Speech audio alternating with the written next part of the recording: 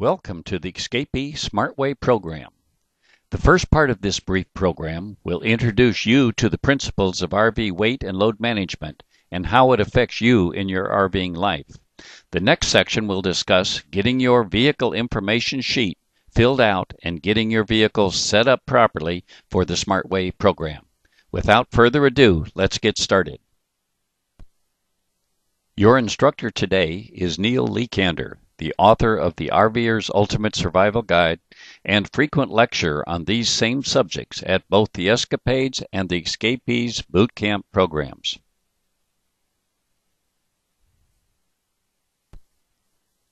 First, in a statement that may shock you, I would like to suggest to you that RVing can be the most wonderful of all activities or your worst possible experience. The reason for this reality is that RVers purchase, operate, and live in a complex vehicle. RVers drive frequently into areas and activities, exposing the RVer to a multitude of hazards and unknowns. At the same time, we must acknowledge that there is little in an average RVer's background that prepares us for such an endeavor. While all of us bring some skills to the lifestyle, very few are prepared to meet the diversity of challenges and complexities that confront RVers every day. That is the precise reason for the Escapee Bootcamp and SmartWay programs. Together, these programs provide most of what RVers require to thrive in the lifestyle. They provide a wealth of factual information, allowing you not only to operate your RV and all its systems, but to operate it properly and safely. There is no question about it. RV overloading and poor weight management is the major problem facing RVers today. Proof of that is that overloading and all of its ramifications are responsible for most, if not all, the serious problems incurred by RVers. The reason for this is really quite simple. RVs are the only vehicles on the road that operate at 100% of their capability 100% of the time. No other vehicle type even comes close to this reality. Think about it. Trucks do indeed carry very heavy loads, but they do so only 1/2 the time. And passenger cars are designed to carry 4 or more passengers, but seldom have more than a solo driver on board.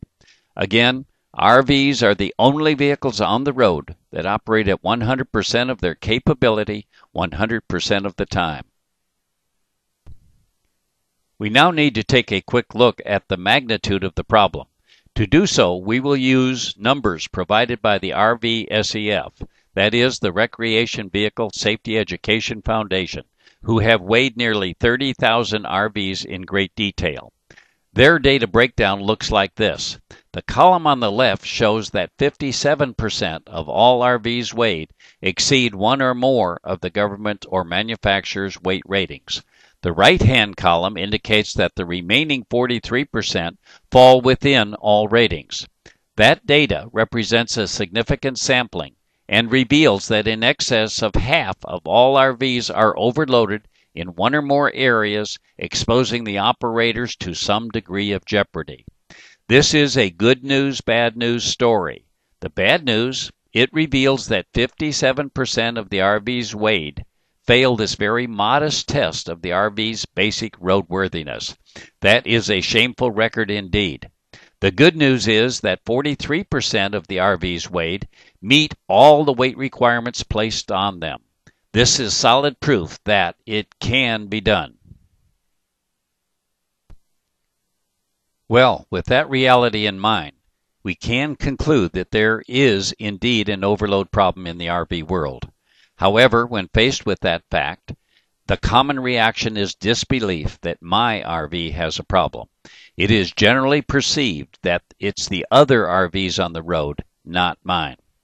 The motorhome operator thinks that it's a trailer problem, while the conventional trailer owner believes it's a fifth wheel issue, and everyone with a pickup truck is firmly convinced that their truck can pull or haul just about anything. When we take a closer look at the data, however, and break it down by RV type, we can see that the numbers are pretty well equal among all types of RVs. This proves that the problem is an RV problem that is not limited to one type RV, nor is any type RV immune from the problem. Now that we know there is a weight and load management problem in the RV world, we need to take a brief look as to why the problem exists. It appears that the very dramatic lack of factual RV-specific information is a major contributor to the problem.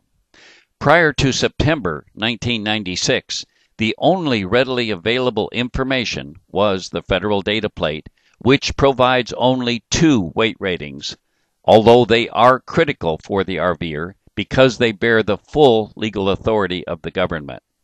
The GVWR, or Gross Vehicle Weight Rating, and the GAWR, or Gross Axle Weight Rating, for each of the axles on the vehicle.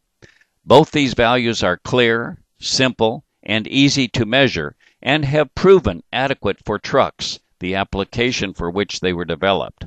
They do not, however, work very well for RVs, as we will see in a few moments. After September of 1996, continuing until August of 2000, RVIA, the Recreation Industry Association, acknowledged that the lack of information and the resultant problems by initiating a REVA data plate program, giving the consumer additional information. The REVA data plate provides the UVW, or unloaded vehicle weight, the NCC, or net carrying capacity, and the GCWR, or gross combined weight rating. From August of 2000 until June of 2008, REVA modified the data plate to make it compatible with the Canadian compliance label, a requirement of that country. The data plate provides the SCWR, or sleeping capacity weight rating, and the CCC, or cargo carrying capacity. This data plate version changed the terms used and effectively made the values presented more user-friendly. All versions of the REVA data plate provide the information on a single sheet of paper attached to the inside of a cabinet located in the kitchen, bath, or bedroom. During the time period when the REVA data plate was used, the government extensively studied and ultimately instituted a new federal RV data plate. Effective June of 2008, the new federal data plate provides the ONCC, or Occupants and Cargo Capacity Limit, and the SBSC, or the Safety Belt Seating Capacity. The RV Occupant and Cargo Capacity label replaces the REVA data plates. It is simplicity to an extreme, providing a single value representing what the RVer may carry in any combination of passengers, cargo, or tongue weight. Now that we have identified the available data sources, let's take a quick look at them so we can recognize them when we need them. The federal data plate for the tow truck will always be affixed somewhere in the proximity of the driver's compartment, often on the driver's door pillar. For the trailer, it should be located on the left side of the tongue or pin box. However, it is common to find it located on the forward left side of the body of the RV. This example is for a large fifth-wheel trailer with 2 axles. The data plate tells us that this vehicle has a GVWR of 16,950 pounds with a forward axle GAWR of 7,000 pounds and a rear axle GAWR of 7,000 pounds as well.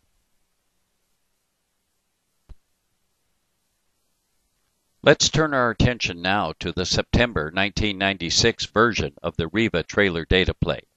This data plate identifies the specific vehicle in question by model number and then continues on to provide the GVWR, or gross vehicle weight rating, information derived straight from the federal data plate, the UVW, or unloaded vehicle weight. This is the weight of the RV as manufactured, with full fuel, lubricants, and factory-installed options. This is a highly useful piece of information. The NCC, or net carrying capacity, is a calculated value of the difference when we subtract the UVW from the GVWR. It essentially defines how much stuff we can put aboard the vehicle.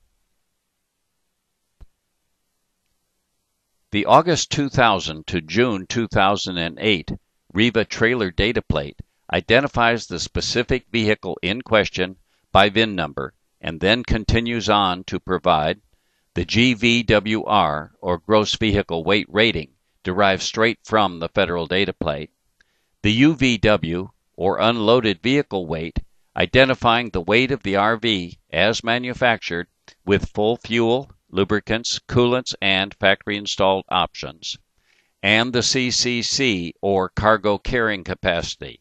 This is the resultant value when the UVW and all known weight added by the manufacturer and the RVer, including a full tank of fresh water and LP gas, is subtracted from the GVWR of the federal data plate.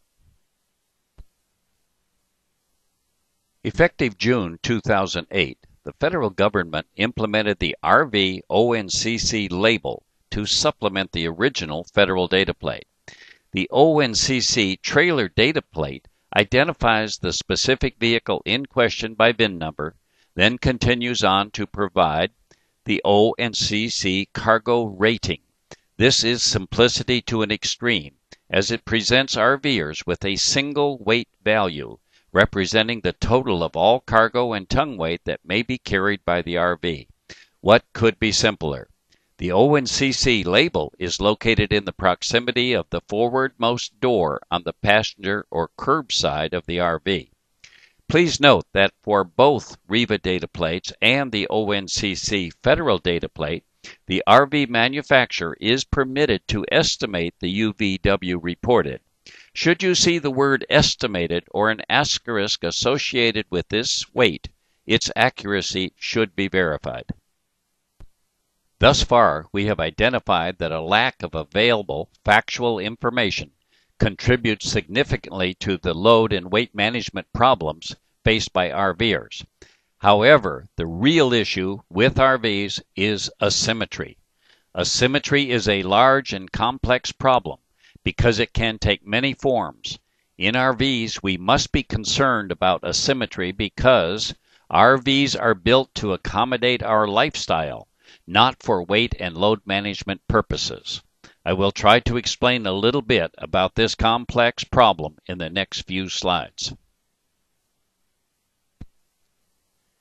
Using the data supplied by the RVSEF, we note that in excess of 10% of all tire overloads actually exceed the tire's capability without exceeding the axle rating. Wow, that sounds impossible, or like some sort of double talk. But let me illustrate the problem and suggest that this type of asymmetry only exists in the RV world. Starting with a simple beam axle as used on an RV trailer, the axle with its wheels, hubs, and springs is rated to carry 6,000 pounds. Then we install a tire rated at 3,042 pounds on each end, so we have plenty of tire for our axle. To verify this, let's take the loaded RV to a truck scale, where we learn that the axle weighs 5,850 pounds. So we return home feeling pretty good about the situation. We have a 150-pound margin. Now, let's take the same RV to the Escapee SmartWeigh program and repeat the weighing process. This time we learn that the right wheel tire weighs in at 2,500 pounds. But the left wheel and tire comes in at 3,550 pounds, a significant overload for the tire, while the axle still weighs in at 5,850 pounds. That is RV asymmetry at its worst, and it will hurt you. Tires cannot withstand the 10% overload identified by the wheel-by-wheel weighing process. This is just one example of asymmetry that is built into RVs, because they are designed to accommodate our lifestyle, not for full and proper distribution of the weights carried. For those of you who operate truck-trailer type RVs, you have a couple of very useful tools to help you with the weight and load management issues. The hitch you use to tow with, provides several adjustments to fine-tune your tow setup for weight considerations. When your hitch was originally installed, it was probably done so using various rules of thumbs and the installer's experience, with the final test being a relatively level trailer. The results may or may not be correct for proper weight distribution. Determining that is a crucial component of your Escapee SmartWeigh program. For tongue-type trailers, please consider that there are 4 adjustments to be concerned with. First, the selection of torsion bars. This is the first decision to be made. They must be matched to the weight of the trailer, or more specifically, to the tongue weight of the trailer. You will learn that value precisely when the weighing is complete. Second, adjustment of the chain lengths of the hitch. This is critical. Many RVers under-tension the torsion bars to some degree. Third, the vertical adjustment of the hitch may be required after the selection of torsion bars and their adjustments is complete. The actual effect of the vertical adjustment is to transfer weight between the axles of the trailer, as well as to assure a level ride configuration. And fourth, the last adjustment possible is an angle adjustment of the ball. The purpose of this is to prevent binding or interference between the ball shank and the hitch coupler, particularly as the truck trailer enters or leaves a steep incline. As a final thought, each of these adjustments affects the others. Thus, it may be necessary to reweigh your rig to verify the results should significant changes be undertaken. For those RVers operating fifth-wheel type trailers, the process is simpler because there are only 2 adjustments to be considered, but these are equally important. First, the primary adjustment for a fifth-wheel RV is the positioning of the hitch within the bed of the truck. The rule of thumb is that the center line of the hitch needs to be placed 1 to 2 inches forward of the rear axle center line. This positioning is critical in that it assures that there is a positive weight transfer from the trailer's tongue weight not only to the truck's rear axle, but also to the front axle as well. This adjustment will be verified during the weighing process. Second is the vertical adjustment of the hitch, and in some cases the tongue box of the trailer. The purpose of this adjustment is to assure equal distribution between the axles of the trailer and to assure adequate clearance between the trailer and the bed of the truck.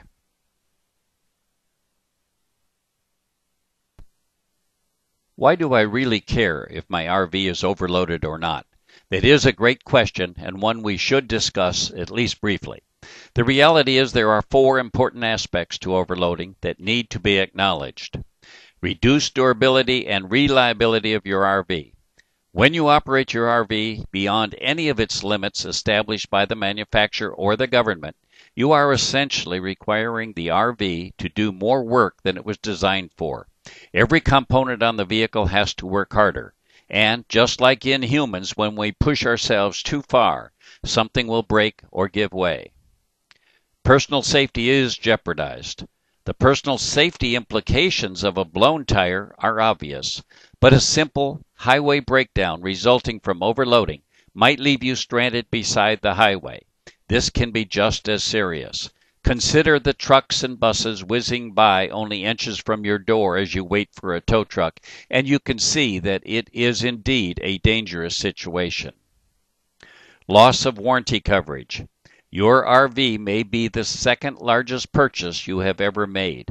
At very least, it represents a serious expense for most of us. The loss of warranty coverage because you operate beyond the limits of the RV could be catastrophic. Legal liability.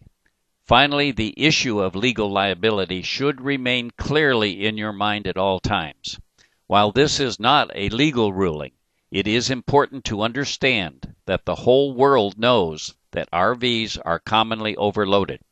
To lawyers and the legal system, that means that they have someone to blame if and when you have the misfortune of being involved in an accident, whether you actually caused it or not. This is the principle of shared liability and can reduce the financial responsibility of others if your RV is found to be overloaded. Now let's address getting your RV weighed. We'll do that in 3 easy steps.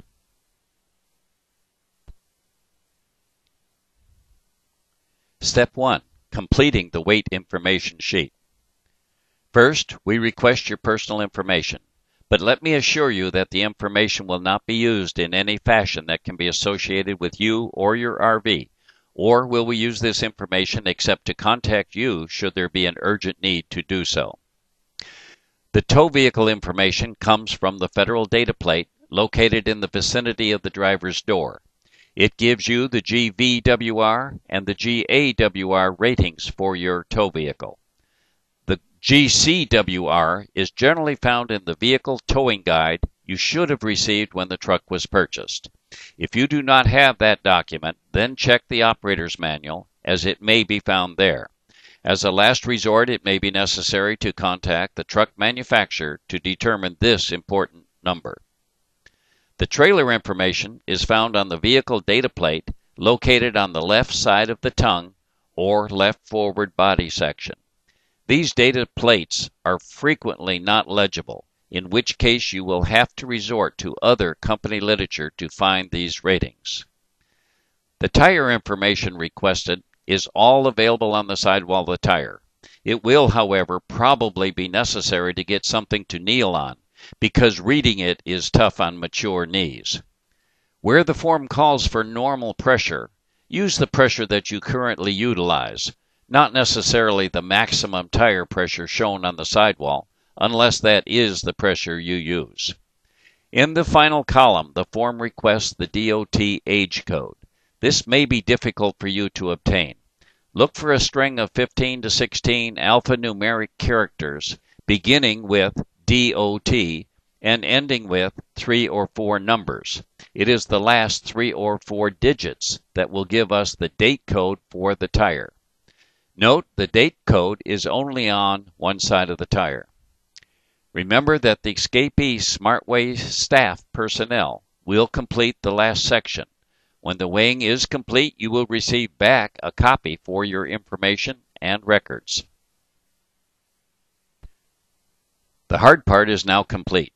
Step 2 is to be certain that your RV is in the proper configuration for weighing. It is normally suggested that RVs be weighed in the worst case condition. That includes a normal passenger load, a normal load of personal property, commonly referred to as stuff, a full tank of fresh water, a full tank of fuel and propane, and the gray and black water tanks empty. This represents the worst case that you should ever have to travel the highways. Step 3 is also quite easy. All you have to do is to take your RV to the weighing site at the assigned time. From that point on, the SmartWeigh staff will do all the hard work. Please remain alert and follow all instructions. Upon completion of the weighing process, the staff may be available for a brief consultation. In any event, you will be given the following items which instruct you how to proceed to obtain the maximum value from your RV weighing. This includes the original vehicle information sheet with corner weights now added, the Now That You Have Been Weighed booklet, and a feedback form to tell us how we are doing.